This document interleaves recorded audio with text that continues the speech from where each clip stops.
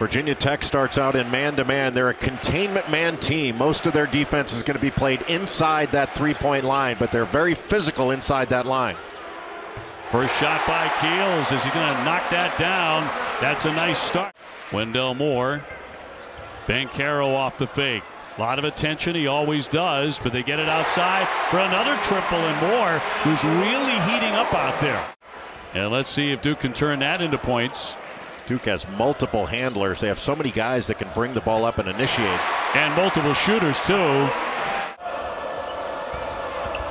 Mutz. A lot of contact. Blocked out of the sky by Banchero.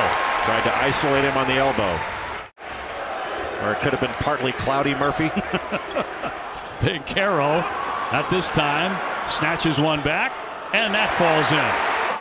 But the calculus has got to be they would rather go with that than have Virginia Tech launching up threes on them, because it's an excellent three-point shooting team. Banchero back beyond the three, now inside, and just beat the shot clock. He got it off in time. Banchero on Aluma. Pretty good matchup there as they bang inside, and he finishes it in the end, and now suddenly has 10 points. Banchero really wants to shoot it. Griffin stumbling through the lane. Here's a three. Yes! Banchero on target. He's blowing up in the second half. That ball early against Aluma, but gave it up and then spaced back out to the three-point line for that little step back. Banchero, the man right now. Great pass on the cut to Keels.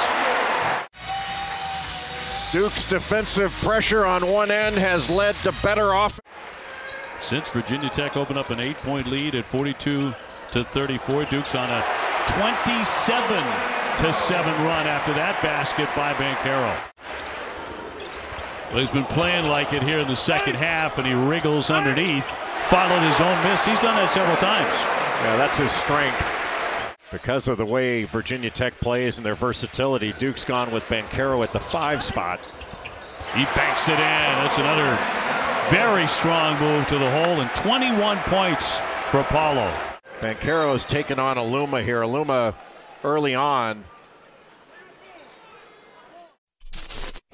Thank you for watching ESPN on YouTube. For live streaming sports and premium content, subscribe to ESPN+.